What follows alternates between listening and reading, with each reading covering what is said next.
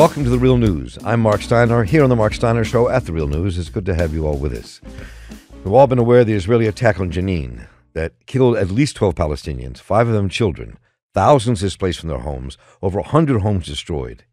And this in the wake of demonstrations in Israel decrying the end of democracy in Israel itself, but demonstrations that hardly mentioned or included Palestinians. And all this in the face of the most right-wing religious fundamentalist government in Israel's history. The threat to wipe out Palestinian towns and people have come from the highest positions in the Israeli government. Before the assault on Jenin, Israel human rights group B'Tselem called it a regime of Jewish supremacy in all the areas under their control. 2 weeks before the invasion, Israel's National Security Minister, Itamar Ben-Gvir, was quoted in the New York Times as saying, "We have to settle the land of Israel and at the same time need to launch a military campaign, blow up buildings, assassinate terrorists, not one or two, but dozens, hundreds, or if needed, thousands." And all this coming on the heels of the devastation of Jenin for the second time in 20 years. And we are joined today by Meron Rapaport of 972 Local Call, who is a long-time Israeli journalist, former head of the news department at Haaretz, and a political activist. And Yumna Patel, who is also a political activist living in Bethlehem, the Palestine news director of Mondoweiss, who has been a freelance journalist for a long time, based in Bethlehem and written articles for numerous organizations. And Meron and Yumna, welcome. Good to have you both with us.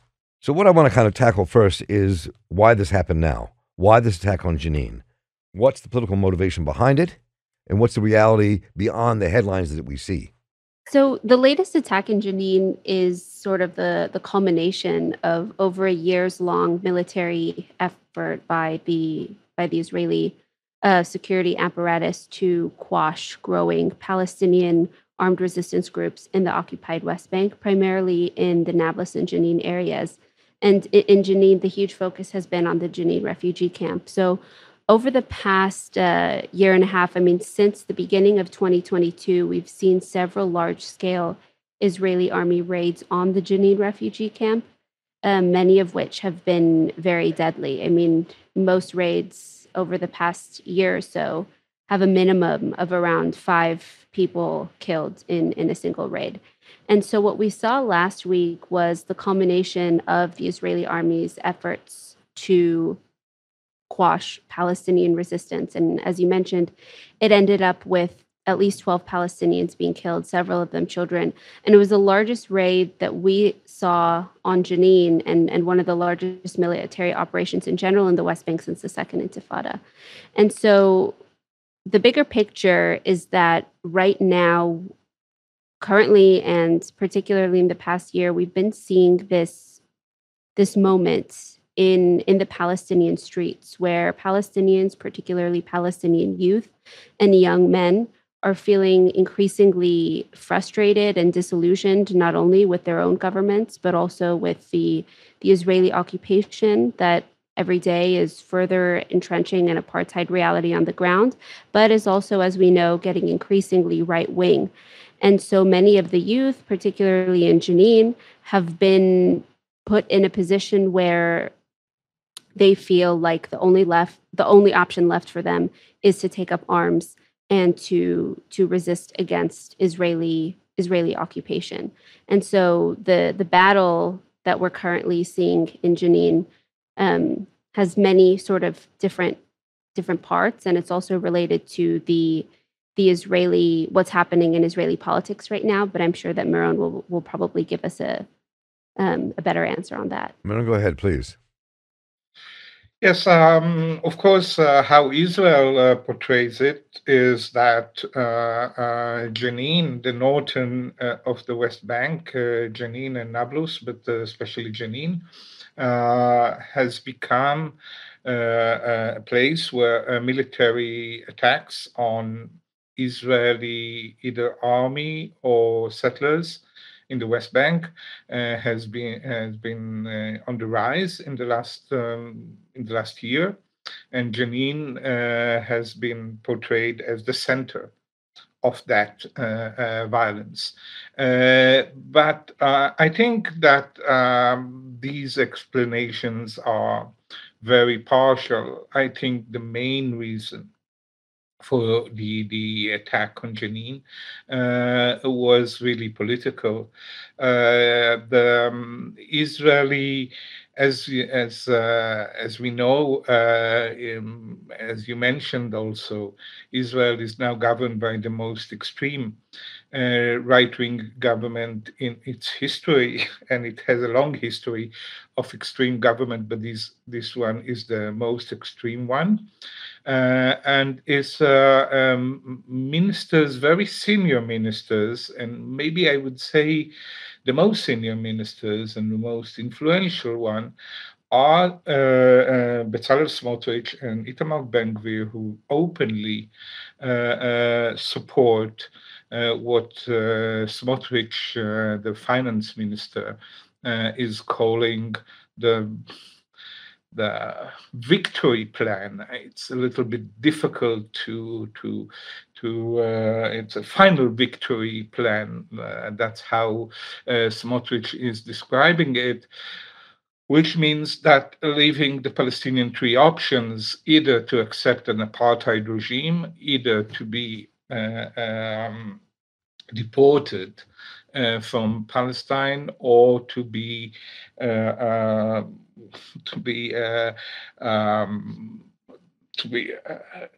it doesn't really say extinguished but saying that we should win them by the sword. So these are the three options, and that are laid by this government, by the senior ministers in the government. Now, the Israeli government is very weak now, as you know, with all the demonstration inside Israel, and the pressure building from the right wing and it was an open pressure. It was not secret that the army should go to Jenin, has led to this operation. But at the same time, I think that the weakness of the Israeli government was manifested also in the operation itself. Yes, Israel has the Israeli army has brought destruction and killing in Jenin during these 48 hours, but at the same time, it really didn't achieve a great deal. Most of the armed militiamen escaped the camp and were not really confronted. Did not really confront the Israeli army.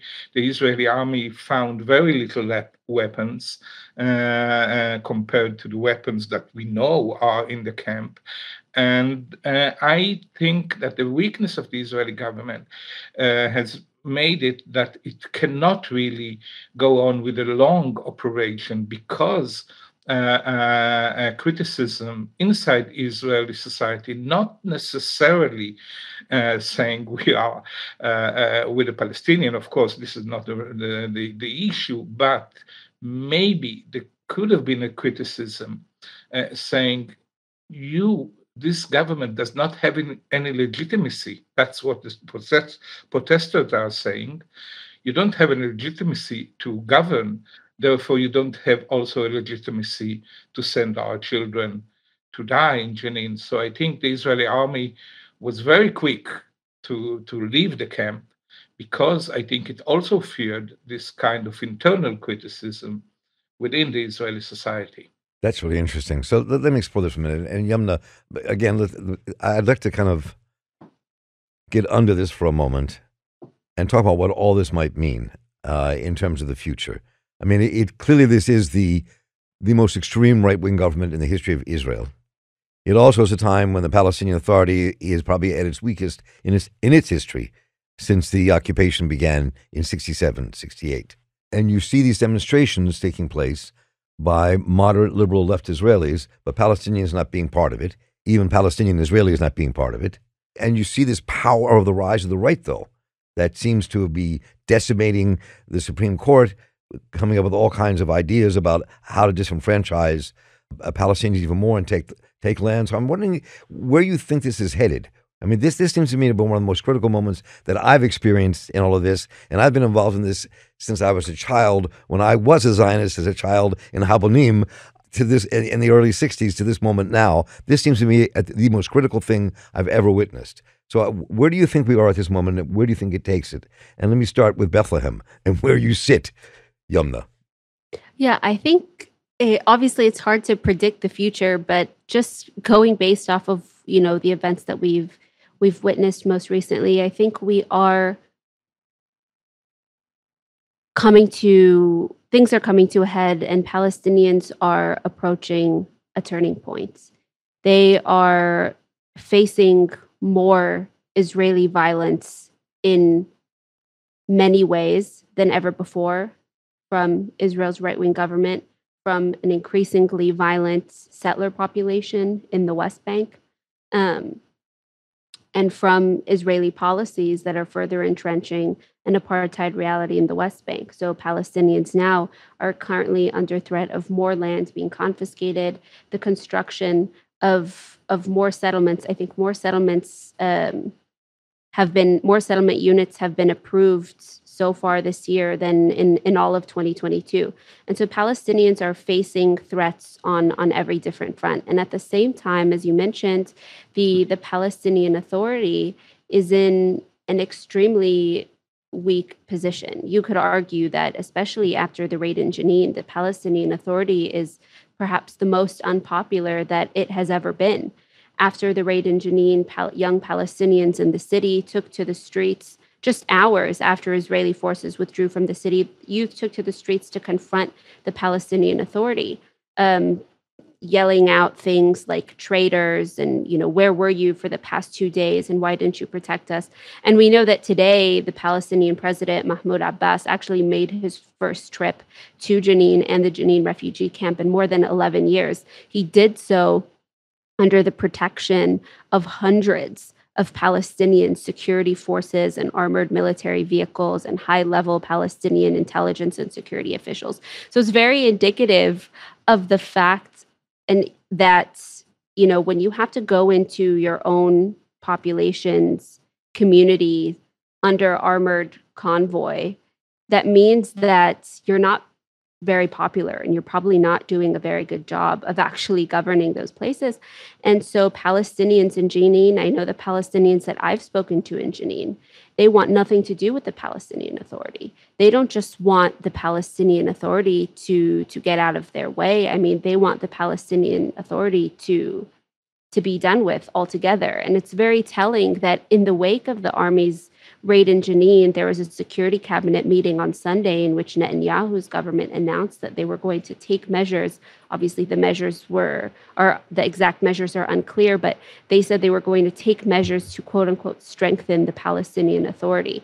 And that just further solidifies the fact that Israel and the Palestinian Authority are in bed together, because when it comes to oppressing the Palestinian people or maintaining the status quo, both Israel and the Palestinian Authority, to some degree, are the ones who serve to benefit. And so I think that what we're going to see in the future is more of what we saw last week in Jenin, with Palestinians, actively confronting the PA. And I think the PA is going to have a reckoning sooner rather than later with Palestinians on the ground who have had enough with the past 30 years of the Oslo Accords, where this interim government that was supposed to be a temporary thing is now 30 years in the making. Democratic elections haven't been held in 16 years. And at the same time, Palestinians are being killed at alarming rates by Israeli forces and Israeli settlers. And so Palestinians are headed to an increasingly abysmal reality, let's say, especially in the West Bank and in places like Jenin. And eventually things are going to boil over. It does feel that way and seem that way. And I want to run inside of Israel itself. I mean, the left, the people who have stood up against this, seem to, in many ways, to have dissipated. As I talked to a friend of mine in Germany the other day who was Israeli, he said jokingly, he said, well, I think most of the Israeli left who opposes what's happened to the Palestinians is now living in Germany. They're not even in Israel anymore. So how do you see that playing out itself? Any hope of alliance, any hope of real change? I mean, where do you think it's going? I think you are speaking to the wrong person because I'm an optimist. Good. And That's good. Good. I tend to see some kind of hope all the time, and many times I'm wrong, of course, but yes, I first of all, I don't want to exaggerate, of course, the force of the Israelis that are against the occupation, but the what we call the bloc against the occupation is present at the demonstration. I'm not saying it's too big. It has some thousand people in a huge demonstration of 150,000, but they are there with the flag, with the Palestinian flags. Just yesterday, just 100 meters from the headquarters of the Israeli army, from the chief of staff, where the chief of staff has his office. 100 meters from there were Palestinian flag in the demonstration. So this is going on, and this block against the occupation is more and more accepted by the large demonstrators at large. So there is a slight change, but I'm not saying that this block of against the occupation can really change the Israeli policy. This is really going too far. But I think, yes, in a very strange thing, what Yumna described, Israel Israel and Palestinian, Israel and Palestine are twins in a way. And when Yumna described that Abu Mazen needs a military escort in order to reach Jenin, I don't think that Netanyahu is able today to go to Tel Aviv to an open meeting. Maybe not with army, he will maybe not come with soldiers, but he will be kicked out if he will come to Tel Aviv today to an open meeting, and this is happening all the time. So the legitimacy of the Israeli government is very much questioned by hundreds of thousands of Israelis, not because of the occupation. No, I have to be very clear there. But it is questioned, and it is in a very delicate moment. And this delicate moment, as you said, could be very, very critical and very dangerous because there are these pressures by these very, very extreme right-wing ministers that are in power. And Smotrich is basically the governor, the military governor of the West Bank. He received a lot of authority.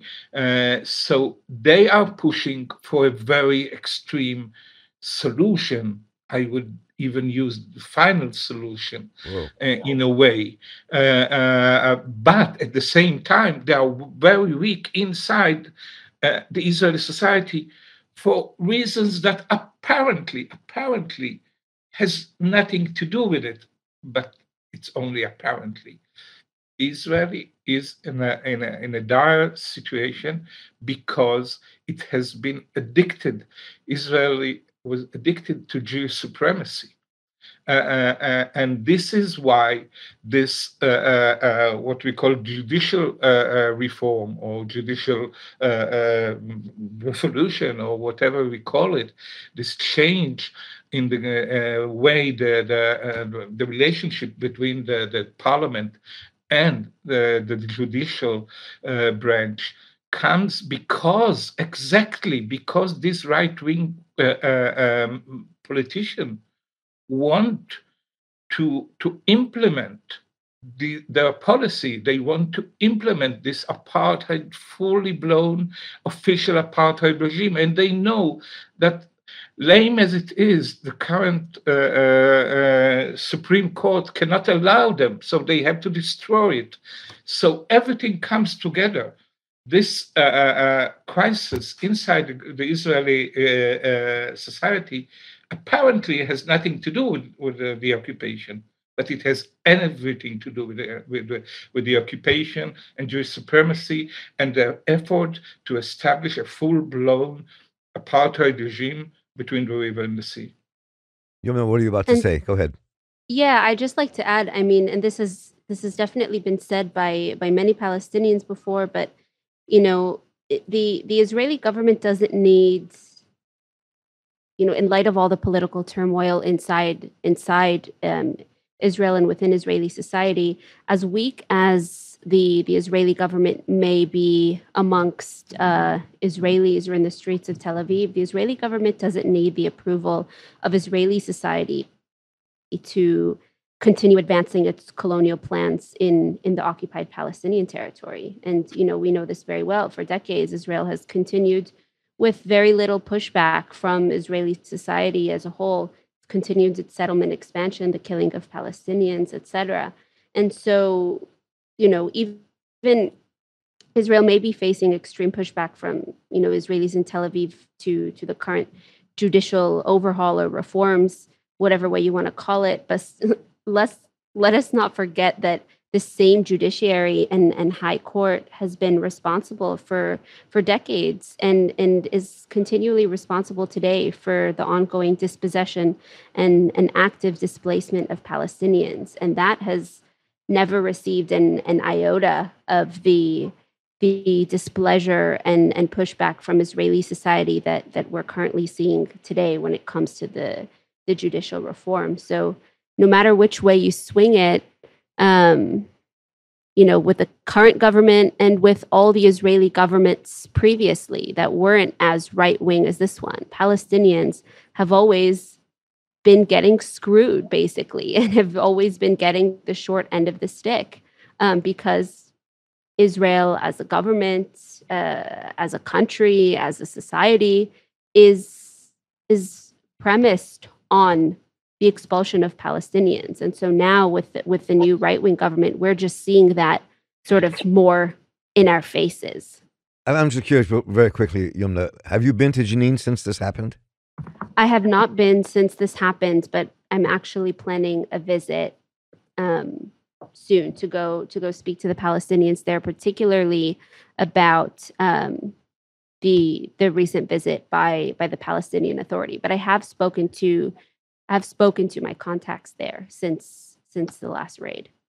Once you get there and come back, we'll have another conversation. See what happens there. But I'm curious. This is. I've been covering this for a long time, and I usually, Meron, like as you, I try to be an optimist, and I try to think optimistically about things and look at what could happen. But I must admit that at this moment, it seems like with the very far right fundamentalist government inside of Israel, with the ineffectiveness of the Palestinian Authority, with what we've just seen that happened with the devastation once more of Jenin, a literal devastation of Jenin, and with the push of this government to really literally talk about wiping out Palestinians from their towns and taking over and building new settlements, that we're at a very critical point. And also, if you look at this in the context of the rise of the right wing across the globe, which means very little international opposition to what Israel's doing, we're on a precipice. And I'm just curious, and I know nobody's prescient. We don't know exactly we can't say what's going to happen in the future. But is there any hope that those in Israel who are fighting for democracy and Palestinians on the ground fighting for freedom can actually come together to build a movement to resist and stop this? Where do you think that is at this moment? Here, I want to be really very, very cautious. I'm also part of a movement called Two States, One Homeland, that is an Israeli-Palestinian movement calling yes for two states, but with the open border, freedom of movement for everyone, Palestinians and Jews, including Palestinians, including refugees, for full freedom of movement in all the land between the river and the sea, historical Palestine, mandatory Palestine. And I see more, people are listening. I'm talking here in Israel. People are more listening to us than before, and I see a change. But I don't want, and I don't want to, I have no illusions Right. that this could happen tomorrow. But yes, I agree with you. Now, of course, the way she described it. But yes, I think that Israel, such regimes, and we've seen it in Soviet Union, and we've seen it in South Africa, such regimes sometimes fall out of themselves, fall disintegrate from within. This is what happened to a large extent in the Soviet Union and the whole Warsaw Pact. Just in 2 years, just melted away. And the apartheid regime that was also in South Africa, which also seemed very, very strong, also disintegrated in a very short time. So I see here signs that Israel, the cohesion of the Israeli society, by which Israel was able to describe all what Yumna to do, all what Yumna described, it was allowed by this internal Israeli, Jewish Israeli cohesion. Now this cohesion is falling apart. And we are in new territory. Where it will lead us, I think it's a little bit, not a little bit, it's too early to say, but I think some hope is there because there are still forces in the Jewish Israeli left that are opposing the occupation. There are, of course, forces in Palestinian society that wants some kind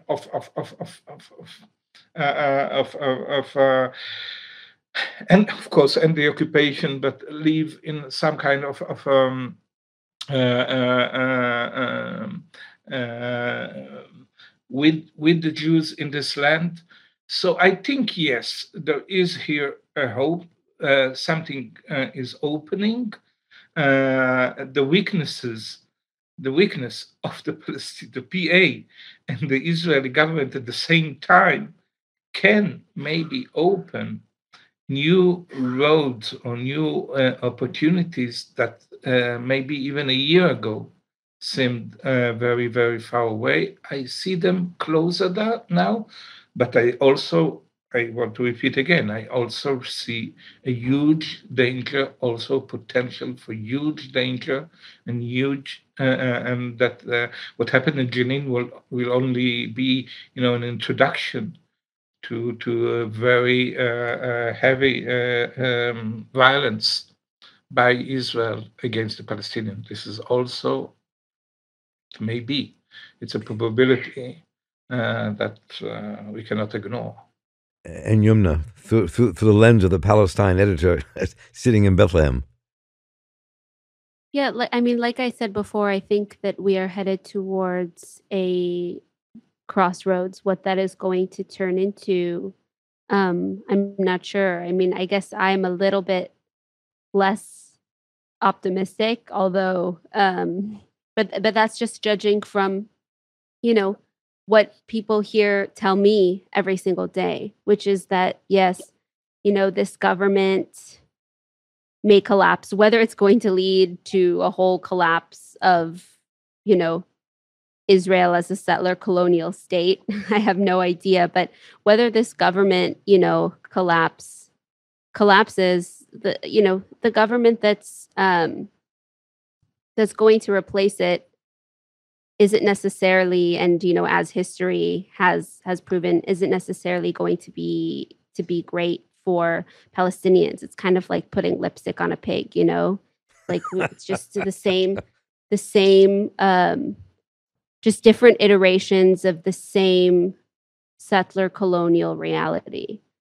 Israeli democracy has never existed, and it will never be achieved until Palestinians achieve liberation. And so that seems right now like a very far away reality and dream for many, though I do agree that I think,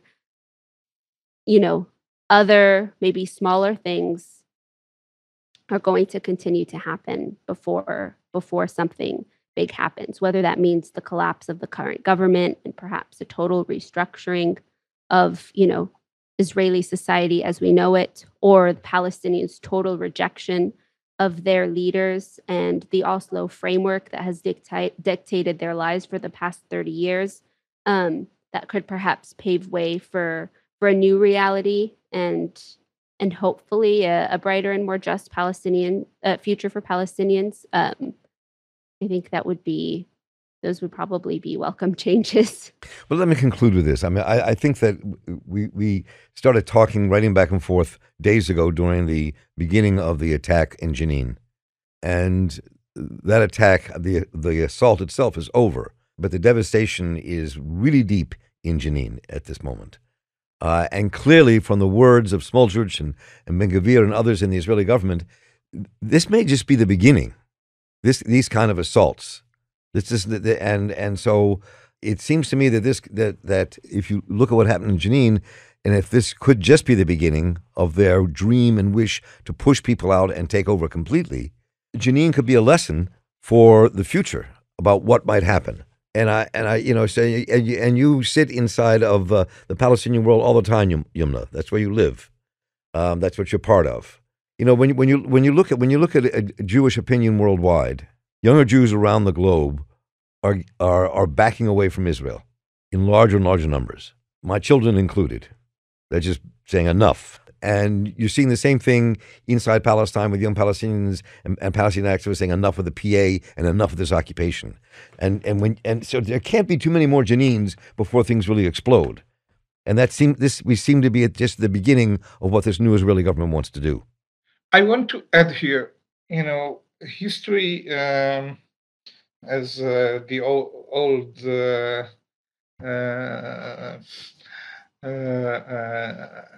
as Marx has said, history sometimes repeats.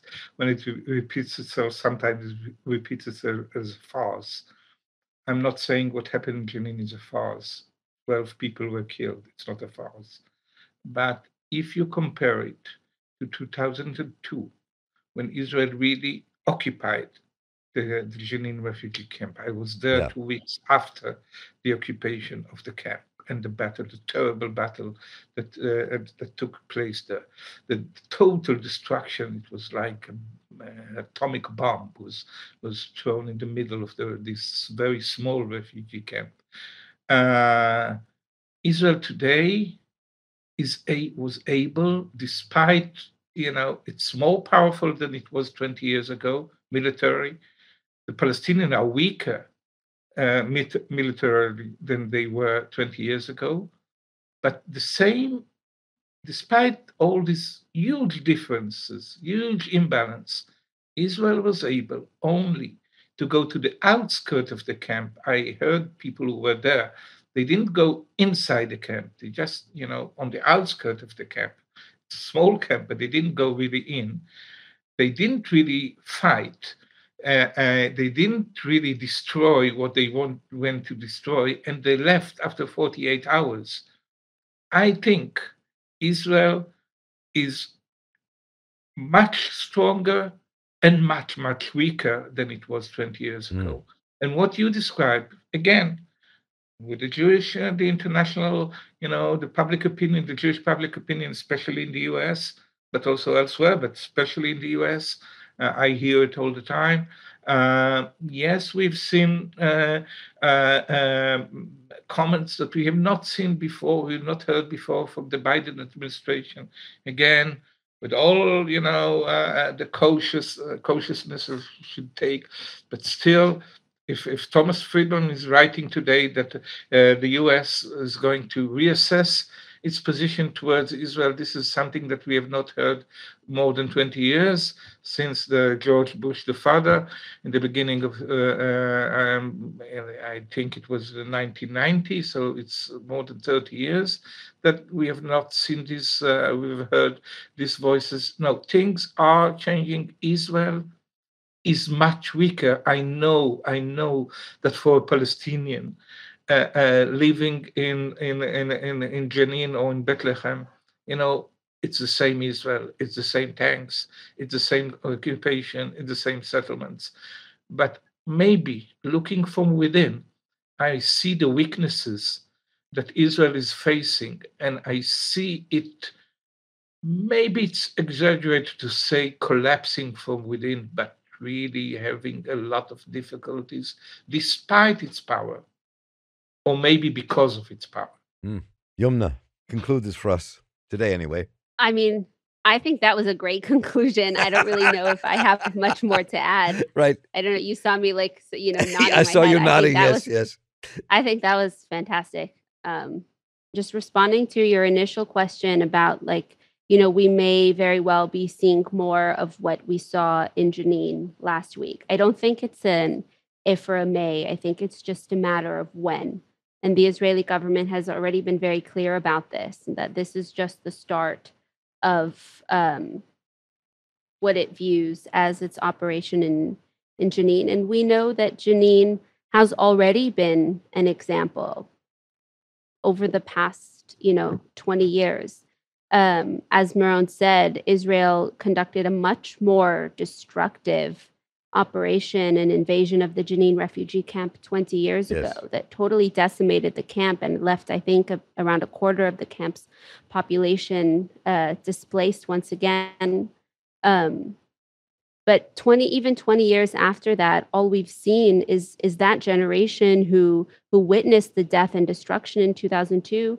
That generation has now grown up and is taking up arms to confront Israel. And so in, Israel's quote unquote efforts to, squash what it calls the cesspool of terrorism or a hotbed of terrorism, in reality, we know that this has been happening for decades, that Israeli operations like the one we saw in Jenin only serve to create a resurgence of Palestinian resistance to Israeli violence and oppression and colonialism. And so I think that we are for sure going to see more for Palestinians. We are for sure going to see more raids like the ones we saw in Jenin. And I don't think it will be limited to Jenin. I think we're going to see it in other parts of the West Bank where we're also currently witnessing this rise in armed resistance. And so I think we're going to be seeing a lot more of the same, but even on much, much bigger scales. Well, I want to thank you both, Yumna Patel and Meron Rapaport, for both your work you do, the writing you do, and for this conversation today. And look forward to many more conversations as we will stay on top of this for the real news. And this conversation today has been like a combination of Not in Our Name and the rise of the right that I do here at the Real News. And we'll continue to this look because I think it's critical not just for Israel and Palestine, but for the planet. Thank you both so much. Thank you. Thank you. Thanks, both of you. I hope you all enjoyed our conversation today with Yumna Patel and Meron Rapaport, and we'll be linking to their articles and continue this conversation with them about what's happening in Israel-Palestine in the future. And I want to thank you all again for joining us today, and please let me know what you thought of what you heard, what you'd like us to cover. Your ideas and thoughts are always important to us. Just write to me at mss@therealnews.com, and I'll get right back to you. And by the way, while you're there, please go to www.therealnews.com/support. Become a monthly donor. Become part of the future with us. So for David Hebden and Keller Rivara and the crew here at The Real News, I'm Marc Steiner. Stay involved, keep listening, and take care.